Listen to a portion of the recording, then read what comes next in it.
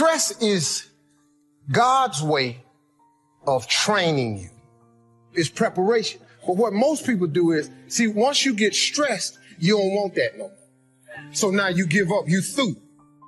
Nobody likes stress because some people just let themselves go. But you got to, in order to develop and to change and to grow, stress is necessary. So you got to be willing to go get it every day. There's a story my father told me all the time. Now, I've heard it several different ways. He said, son, he said, every morning on the plains of the eastern Serengeti Desert, there arises a gazelle that realizes that he must run faster than the fastest lion, or he will be eaten and he will die that day. On that same desert arises in the morning a lion that realizes that he must run faster than the fastest gazelle, or he will starve and he will die that day. He says, son, the moral of the story is, no matter who you is, when you wake up in the morning, you need to be running. Greatness. It's just something we made up. Somehow we've come to believe that greatness is a gift, reserved for a chosen few. For prodigies, for superstars. And the rest of us can only stand by watching. You can forget that. Greatness is not some rare DNA strand. It's not some precious thing. Greatness is no more unique to us than breathing. We're all capable of it. All of us. I always believe leaving no stone unturned. That's what makes you a champion. Sometimes the first year you say, well, I'm so healthy now, what difference is it going to make? You've got to be smarter than that. Just because disaster doesn't fall on us at the end of the first day doesn't mean disaster isn't coming. You've got to be so smart that you look down the road and say, will the errors in my present judgment of philosophy, what's that going to cost me in 1 year, 6 years, 1 month, 6 months? I'm telling you, the money cost and the health cost and the success cost is too gigantic if you'll look down the road a little ways and say, are there errors in my current judgment like an apple versus a Hershey bar? Is that just a good illustration of some of the rest of my errors in judgment? If it is, that's where I found myself at age 25. I started working when I was 19. I met my teacher who helped turn my life around when I was 25. That's 6 years. At the end of the first 6 years of my economic life, I've got pennies in my pocket. I've got nothing in the bank. The creditors are calling saying, hey, you told us the check was in the mail. I'm embarrassed. I'm behind on my promises. I live in America. I'm 25-year-old American male. I got a nice family, every reason to do well. And I'm messed up. Now, what's messed up? I used to think it was the community that was messed up. The country was messed up.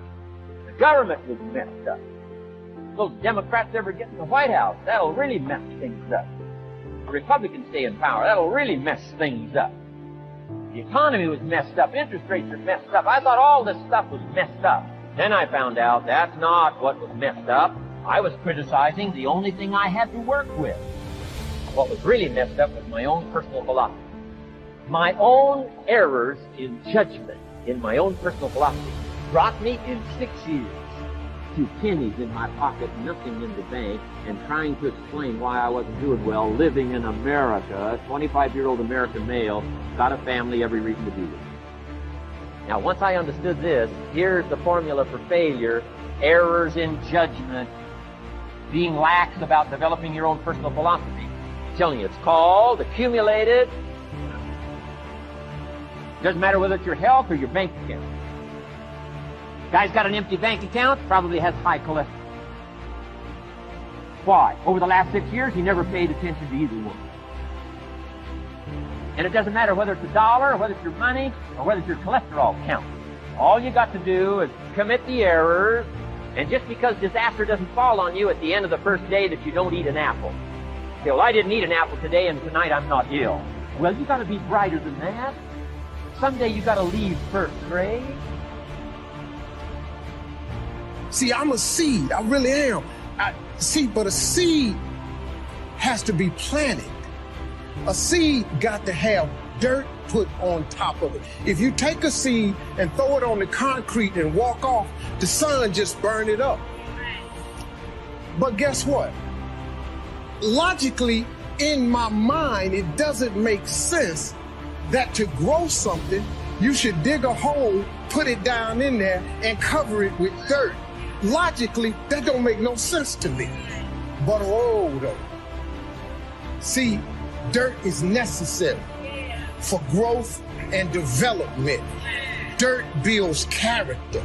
Dirt gives you the push-through factor. Dirt makes you come with it when you don't feel like coming with it no more. And you get dirt in a lot of different ways. All of y'all that had dirt thrown on you. And dirt ain't always what you want. It's somebody talking about you down on your job. It's somebody accusing you of something that you didn't do. It's somebody telling you you ain't gonna make it. It's somebody sharing information about you that ain't true. That everybody get dirt put on. But see, when you're getting put under that stress, please know God is always working. God is always working, so I smile. Because I know He back there. See, that dirt builds character in you. When they talking about you, it teaches you to withstand it. Then it gives you something to push through. So when you put the seed and you put the dirt on it, if you understand stress, stress really ain't just dirt. See, they don't call it dirt when they plant it. They call it soil. Because, see, soil has nutrients in it. What the nutrients, when people talking about you, dogging you, lying on you, backbiting, stealing from you, talking about you, they're actually putting nutrients in you. You're out there partying, horsing around. Someone out there at the same time is working hard. Someone is getting smarter and someone is winning. You never want to fail because you didn't work hard enough. But if you want to win, there's absolutely no way around hard work. No pain, no gain. We're wired differently. We have to set a goal, but if we hit that goal, we're guaranteed to make sure all that other stuff in the middle is going to happen. Why 3 o'clock in the morning? Why don't you sleep? My appetite. I say, I want more. I can do more. If I accomplish this without a father, if I accomplish this with my mom being a teenage mom, if I accomplish this as a high school dropout. How many of you believe in your life that your worst day can become your best day if you turn it around? Now let me give you the secret to success. Formula for failure. A few errors in judgment repeated every day for 1 month starts the weakness, starts the disaster process. You can imagine what happens. Now here's the formula for success. A few simple disciplines. Practice every day.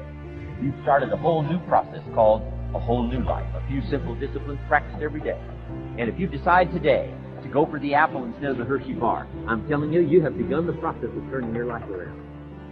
And if you keep up that process, not only with your health habits, but with your money habits, and with your communication habits, with your sales habits, management habits, and every other habit that you've got, if you'll start that process, eliminate the errors and replace it with disciplined practice, I'm telling you, you can start this process of life change immediately. After today, you don't ever have to be the same again. Only by choice. You don't have to walk out of here the same as you walked in today. Only by choice. You can start a whole new process. You say, well, Mr. Rohn, is it that simple? Yes, it's that simple. Where else would you start but with an apple? You don't have to start with something staggering. What if you should be walking around the block for your good health and you don't? What'll that do in 6 years? I'm telling you, the word is disaster. You could, and you should, and you don't. Here's an even stronger word. You won't. I mean, don't might mean you're careless. Won't probably means you're stubborn. And either one's called disaster. Could, should, don't. I'm telling you, that's why at the end of 6 years, I found myself with pennies in my pocket, nothing in the bank, creditors calling. Could, should, won't. Could, should, don't is called disaster. Now, how do you change all that? The next 6 years, I got rich. The next 6 years, I became a millionaire. By the time I'm 31, I'm a millionaire. How about that? You say, well, Mr. Rohn, what happened? Well, strangely enough, during that second 6 years of my economic life, the government was about the same. I'm telling you, taxes were about the same. My negative relatives were the same. I'm telling you, the economy was about the same, and prices were about the same, and everything else was about the same. Circumstances were about the same. Then how come I got rich? How come I totally changed my life? I was not the same. Everything you see above ground that blossoms and plants and grows and that's beautiful, it was underground one time. All them potatoes, collard greens, they was underground one time. Them apple trees, they was underground one time. So they had to prove themselves. See, you want to be successful, well then you got to prove yourself. You got to push through the dirt. You got to come up through here. You got to come out. Then you sprout, and then Bishop say, then you become a tree. Next thing you know, you got fruit. So when you under stress, take the stress for what it is. Don't get fooled. Don't just think, oh, man, Lord must not mean for it to be. What you tripping for? What you talking about? How you think you're going to be a plant, a tree, a flower, a bush, and ain't no stress? How you going to get to be that without no dirt? I expect people to talk about me. Matter of fact, I look forward to it now. Do your thing, because if I can weather what happened to me and my family earlier, you can bring whatever you got now. There's some more stuff going around now that's about to happen. Bring it. Because now I have developed a character that is stress. I have soil, enough dirt on me that is providing me with nutrients. Do you realize that every day you thought you wasn't going to make it? Do you remember them days where you thought it was absolutely unbearable and you thought you wasn't going to endure that one?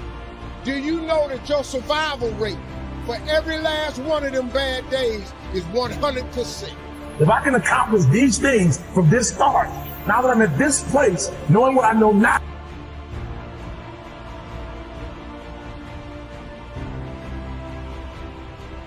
Hi, welcome back to Mind Control, where we inspire and motivate you. Hope you enjoy the video. Purpose. What's your purpose? Why?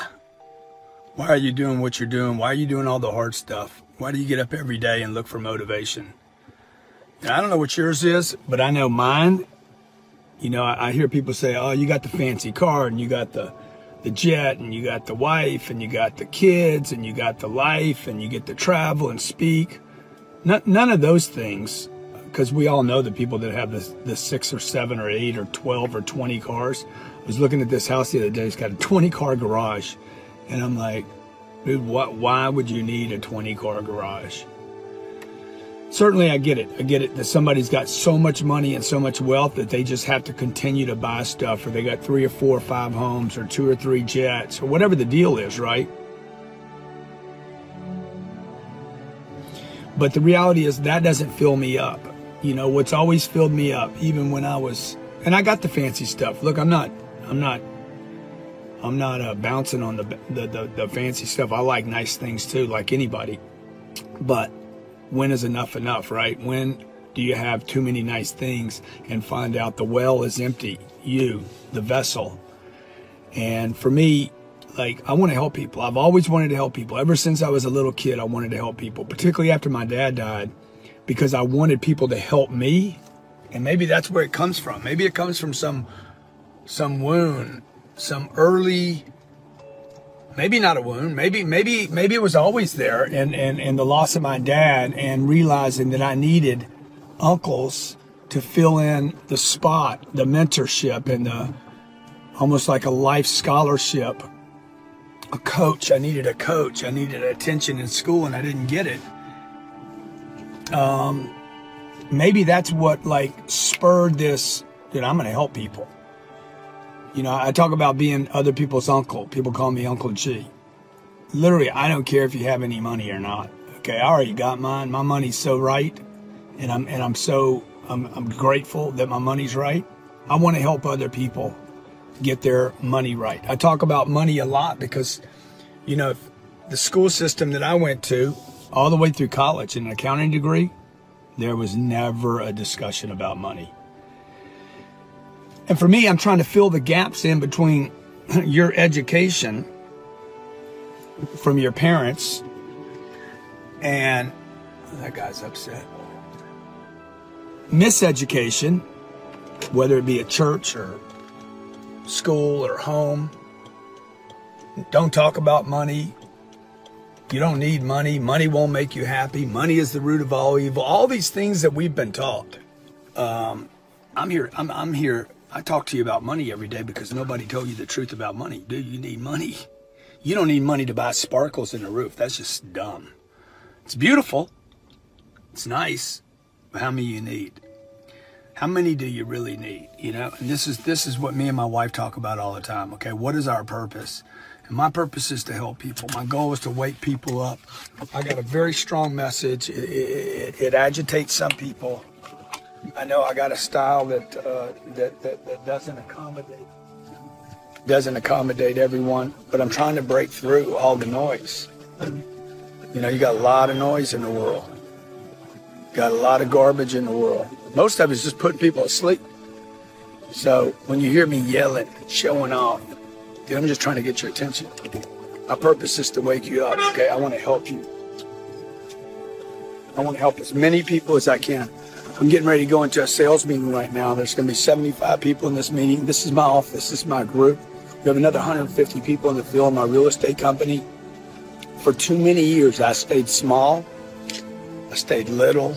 I needed somebody screaming at me. I needed somebody to tell me the truth, like, blow up, dude. You got to blow up. But you need a purpose to do that, okay? My purpose is to help people. I want to go down not for the money that I made or the books that I wrote, but the people I helped. And I want you to be one of them, okay? My purpose is to wake you up, to give you the truth, to keep you on the path. If you're in India right now, you're in South America, you're in China, you're in Hawaii, I don't care where you live, your race, your color, your religion, I will help you. Okay, I will help you. I don't need your money. I need your willingness to change your life. That fills me up more than any amount of money, fills me up more than a plane, fills me up more than a car. I want to be responsible for more than just myself, my wife, and my kids, and my 75 employees here, my 150 out on the road in the real estate. I want to do more than just something for myself. I want to help others. So if you're one of those people and I can help you, let me know how in comments. How can I help you? What program do you need? Do you need something on sales, marketing, social media? Do you need a bigger network? Do you need some help in money? I got plenty of programs. I'll give it to you if I need to, okay? God bless. Be great. Everything that matters in life must be built. Woo! Let me tell you, that was worth the whole trip. If it's a business, it's got to be built. If it's a family, it's got to be built. If it's a marriage, it's got to be built. If it's a relationship, it's got to be built. You will not have success waiting on these microwave relationships. Everything in life, build. You have walked away from things saying they weren't finished, they weren't supposed to be. You left people and said they weren't ready, they weren't supposed to be. You have to build a boy into a man. You have to build a wedding into a marriage. You have to build a house into a home. Build it. You know, we live in a world where opposites are in conflict and we're in the middle. There's the pull to do good and the pull to do evil, to do what's right, or the pull to cross the line. That bit of warfare goes on even in our own head, our own consciousness. When I was a little kid growing up, I remember this cartoon of a little boy, and it showed this little boy with a little devil on one shoulder and a little angel on the other shoulder. The little devil said to the little boy, "Go ahead and do it, it'll be okay. It'll be fine, go ahead, go ahead." And little angel saying, "No, no, no, don't do it, don't do it." Little devil said, "Yes, go ahead." Little angel voice, "No, no." And I guess that's part of our life experience. It's part of the adventure. The old prophet said, "Love good and hate evil." And if we become educated in that way, knowing when the voice of temptation is not the right road to take, we make some better choices. When I got up this morning, a little voice said, "You really don't have to do your exercises today. You could skip today. You've got some work to do." And I got in at about 1 o'clock this morning on my airline flight from Colorado Springs. But as recently as this morning, the little voice said, you don't have to do them this morning. But I well know that if I postpone a day, sure enough, I've got to make up for it somewhere. Maybe do a modified version if I don't have quite enough time, but don't let it just go. But we all have that. You know, that's fairly constant, what voice to listen to. I guess part of the answer is not to become a victim of yourself. Beware of the thief on the street that's after your purse, but also beware of the thief in your mind that's after your promise. The little thief in your head that says, you're too tall, you're too short, you've never done it before, it's not going to happen for you. Others can find this book, you can't find it. If you found it, you probably wouldn't read it. If you read it, you probably wouldn't understand it. This is a constant bit of warfare going on inside of our head.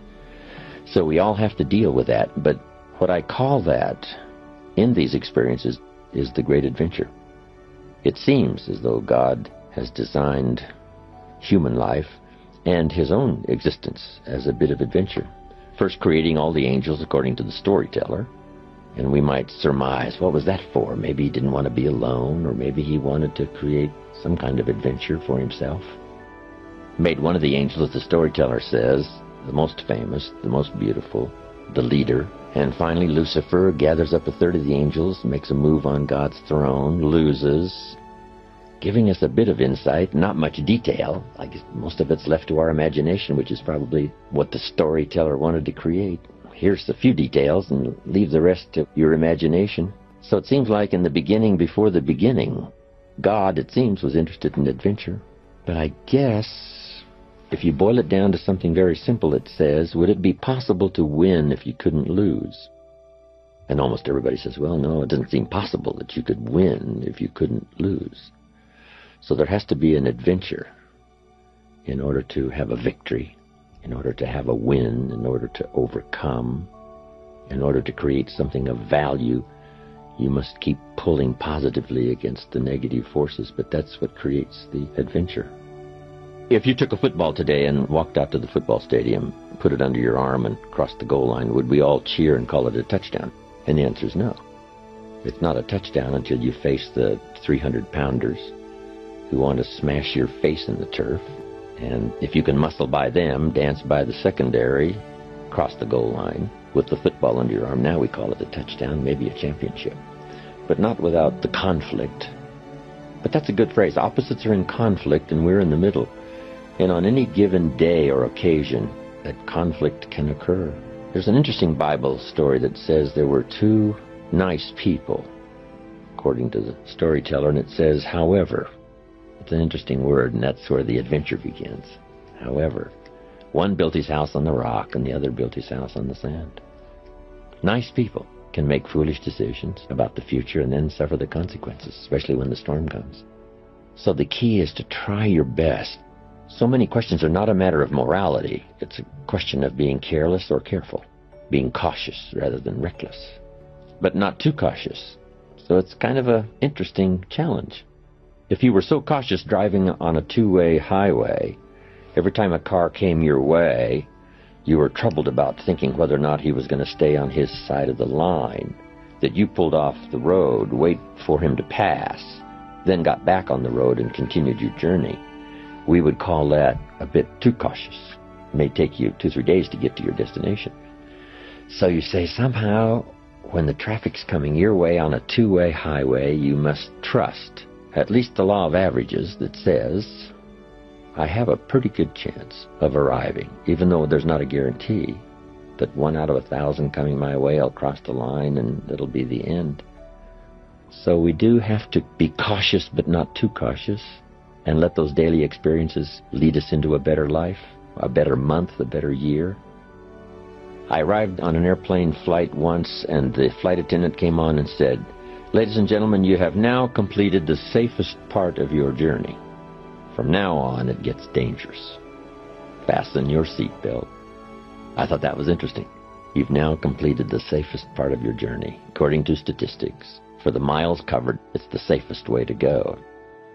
We'd like to thank you so much for watching till the end. Don't forget to share your thoughts in the comments section. Please also like, subscribe, and share this video with your friends and families. Please watch our other motivational videos. Thank you again.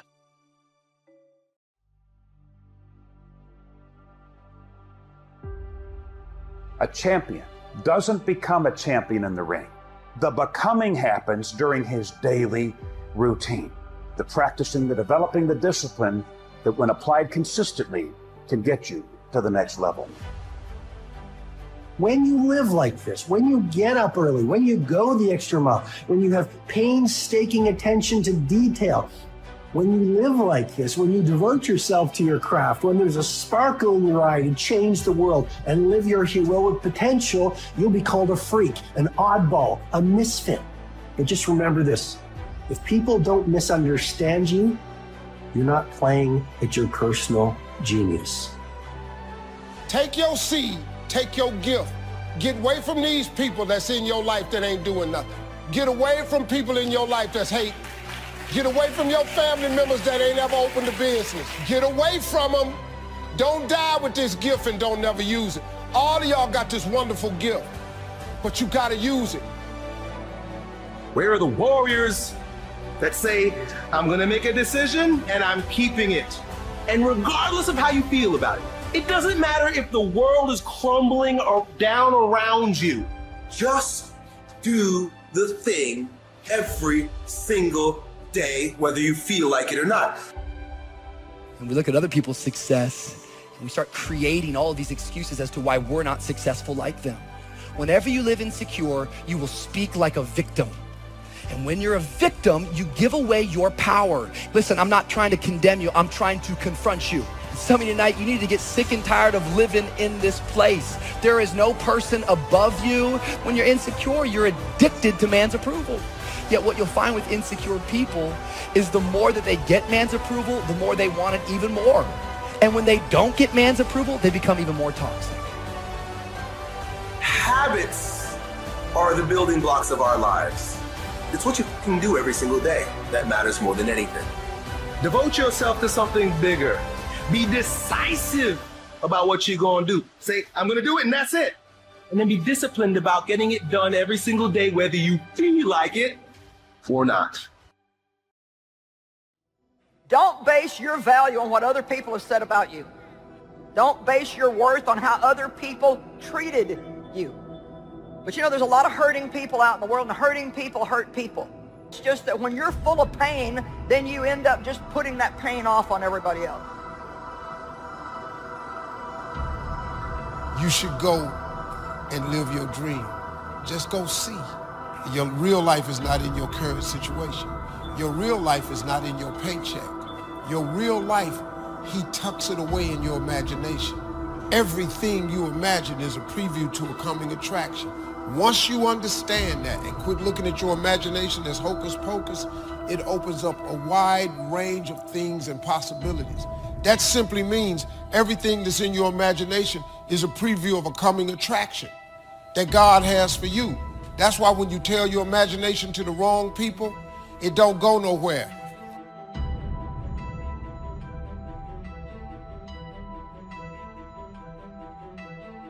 Letting it go so you can grow. Develop compassion for yourself despite your human defects. You will never be perfect. You will never be perfect. You're human. You've made a lot of mistakes. Guess what? You're not through yet. You're going to do some more. Hurry up and get it over with. You got to learn to be gentle with yourself. Make it all right. What you don't know, mistakes that you make. It's okay. Handle it. Learn from the experience. Decide that you are to be up front, to be true to yourself. Are you getting what you need out of it?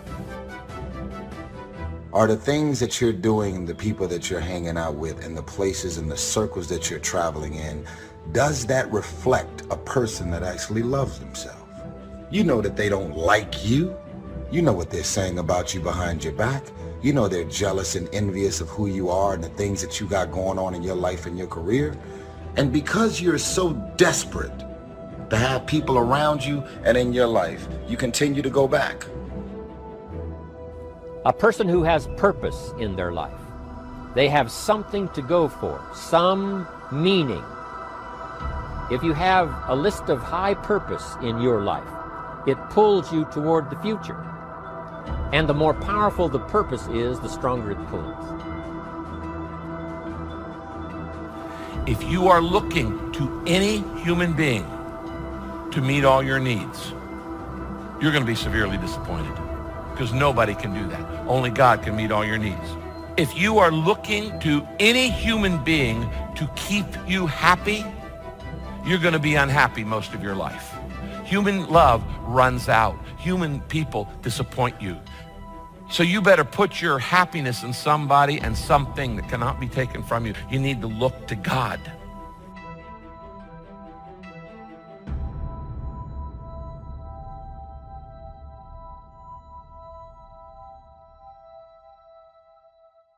Because what was appropriate as a system is now inappropriate, because I have outgrown the way I speak, the way I understand, and the way that I think. I am bigger than the system. The system can't put me away. I must put it away. This idea that we see other people above us, but when we look at ourselves, we're beneath, we're lower than. Nothing will hold you back more than insecurity. Insecurity kills more dreams than failure ever will. Some of you are like, I'm a failure. I don't have any dreams. You're lying to yourself. You didn't even try. If you don't have these strong purposes for the future, it's easy to get swallowed by a bad day. So if you want something to pull you through all kinds of challenges, all kinds of difficulties, and things that come at you, you got to have something on out there, beyond today, that pulls you into the future. And the clearer it is, the stronger it pulls. The more dynamic it is, the more it affects your life, your spirit, your heart, your soul. And if you have good input, like good ideas, I'm telling you, there isn't anything you can't accomplish. That is purpose. You can't base your value on what people give you. They'll say you're beautiful one day and I don't care for you the next. If you don't know who you are without them, then if they leave, you'll be lost. Your identity was caught up in who they made you to be. You'll try to find somebody else to tell you who you are. You don't need people to tell you who you are. People will let you down. People will get jealous. People have their own issues. I'm going to stay on this lower level. When you do that and you reject God's opportunity, you are left with nothing but the hope of magic. Magic is when I'm believing that I'm going to get a blessing up here while I'm staying down here. You can't do it. It's like believing God that you're going to get pregnant and not gain weight. I don't want to throw up in the morning. No, all of that goes along with the process. See, all of us have greatness within us. But when you don't come to grips with your greatness, I'm saying that you're positioning yourself to be a miserable person. How else do we do it? Procrastination. We just put things off over and over and over again. Why? Because we haven't accepted it. We don't feel deserving. So we sabotage ourselves by not ever taking care of business. We get real busy doing a lot of things where we don't have any time. And if you will allow anyone, any voice on the inside to talk you out of this moment, you will forfeit it and be stuck washing your nets when there's a great drought of fish waiting you, if you have the courage to believe.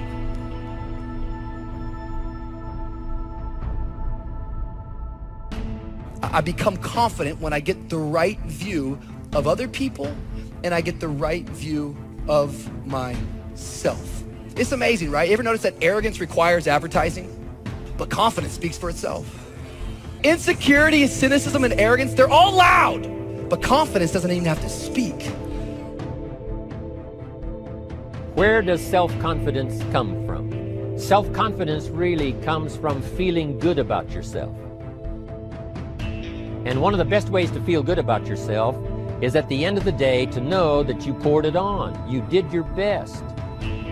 At the end of the day, when you've really poured it on and you've done all the stuff, self-confidence grows. That self-confidence affects your health, it affects your future, it affects your psyche. Self-confidence comes from the lack of neglect. Self-confidence means willingness to do whatever it takes to achieve. That starts to develop unbelievable self-confidence. Let me say something to you that none of your haters will ever want you to know. You are much closer to your dream than you think you are. It could happen much sooner and much bigger than you think. And it is your ability to begin to believe and get real clarity of perception, of time, believe it's going to happen sooner, that will get you to act faster and be less distracted by the feedback or the weather that happens while you're on this run. It is much closer than you think it is. And it's your ability to begin to bring, not only get clear about what it is, but bring it closer. The fortune belongs to you if you start early. All fortunes that are available to humans, if you start early, the promise looms large and the odds are heavy in your favor. Now, yes, it's possible to do some radical things starting late, but when you haven't got that much time left, now sometimes the decision has to be so drastic people are not willing to make it and they're too tired and too weary and too ill. But everyone here, we've got the time over the next 10 years. We've got the time the next 20 years to make some repair now in our errors of the past and set up some new disciplines. And I'm telling you, that's going to change everything. Self-confidence also comes from the ability to rise above your circumstances. To rise above what happens, the petty little things, the discouraging things that would sink everyone else's ship except yours. That kind of willingness to overcome all circumstances. Why spend the rest of your life being miserable, frustrated, and insecure, and not really feeling as good as you have a responsibility to feel? Feeling good isn't just an opportunity. Feeling good is a responsibility that we all have for ourselves. I don't remember the last time I lost sleep over a hater and the things that people are running around saying. Why? Because I know exactly how I feel about me. These haters out there, they exist, believe me. I have them all over the place. I've had them all my life. Some of the haters in your life are the best at trying to pretend to be concerned, aren't they? They're pretending to give you feedback only to lead you in the wrong direction so you lose. And so the real haters know how to pose as critic. And so it's your ability to distinguish between these two people that's going to have everything to do with whether you succeed. Keeping the haters in your life around you and letting their feedback and criticism affect you in a negative way could steal your dream. And they are dream stealers every single time. I know what's happening. I know who I am. I know what my intentions are. I know my heart. And more importantly, God knows my heart. So for it to appear to be this, appear to be that, and then you running around saying whatever you're saying about me, that's fine. You have a job to do. You're bored. You have nothing going on in your life, so you're focused on my life. Confidence has to do with inspiring trust, which you can only do by having faith in other people. Confidence enables you to walk into a room full of strangers and converse with anyone without fear. It makes the strangers in that room think, here is someone I not only can talk to, here's someone I want to talk to. An ill-at-ease person makes everyone around him ill-at-ease. Feeling right makes others feel right, and they in turn give back what's inside them, the very confidence that you give out. Because when you can start saying yes to loving yourself, you start to realize just how far you're able to go. And I wish people knew that the ability to succeed, it's all inside of you. And I hope and pray that for all of you, at some time in your life, you'll realize that the best version of yourself is so beautiful and so amazing. And yes, people may not accept you all the time and they may hurt you, but I don't want you to keep that in, because you were meant to be a certain type of person, and there's somebody out there in this world who needs to see you for who you are. I don't care how pretty you look on the outside. I don't care how much you dress it up. I don't care what kind of makeup you put on it. Insecurity on the inside is one of the ugliest traits that you could ever walk out. It's just not who you're called to be. There's so much more in store for you. Well, I'm going to be selfish and take care of myself more, which I haven't for a decade. I'm going to tell you what, you owe it to yourself, everybody, whether you've been wounded or not, wherever you are in life, because the fact of what you just said, you got to remember this. If you don't take care of yourself, you can't take care of the other people around you. Right. It's confidence that makes people want to believe what you say to them, want to accept you as you present yourself. So confidence is not some little thing.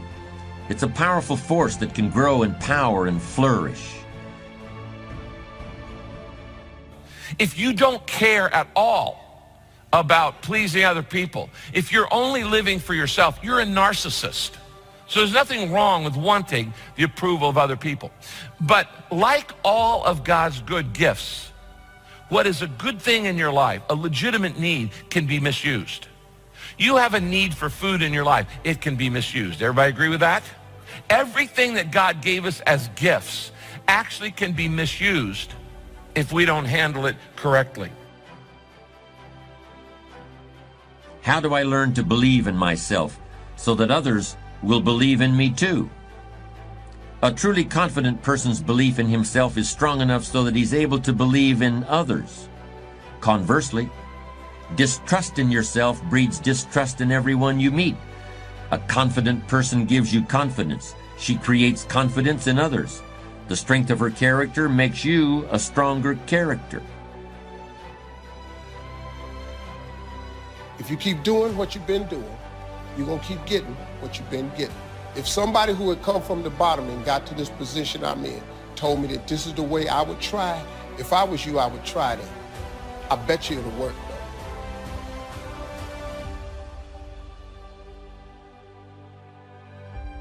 Credit goes to our awesome patrons who make videos like this one possible. Consider joining them to support our work. You can also support us by subscribing to our channel and clicking the bell button to get notified when our new videos are released. And as always, thank you for watching.